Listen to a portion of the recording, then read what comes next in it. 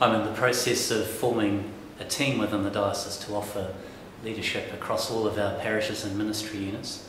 Part of that team's a number of regional archdeacons who are going to be based regionally supporting those places, but I've been very keen right from the start to have a colleague with whom I can share episcopal ministry, and so that person will be based with me in Auckland, and together we will be sharing the responsibilities of the episcopate across the whole diocese. One of the reasons for that is the pragmatic thing of it being a very large diocese, large number of parishes and ministry units, and a desire within the diocese for there to be a visibly present leadership from the episcopate. Two of us can do that more effectively. But the main thing is the aspect of team. I want to be able to work collegially for the bishop's team together to model something about collegiality and mutuality, and I'm hoping that two bishops can do that as part of a wider team.